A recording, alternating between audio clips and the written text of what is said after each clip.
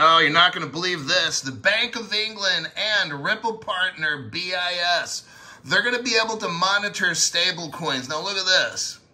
It's called Project PX Trial G. I wonder, oh, that means nothing, Crypto Hulk. So here they are together with the BIS, Bank of England. Oh, look, by the way, Ripple is working with the Bank for International Settlement. That's the BIS.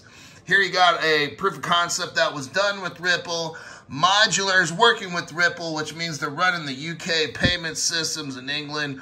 Ripple's digital pound partner, on and on. My name's Crypto Hulk. Look, the World Bank calls Ripple's XRP a stablecoin. Do I need to go further with this? Live stream, 6:30 a.m. Pacific time. You're going to love it. XRP and XLM are mentioned in this. See you on YouTube.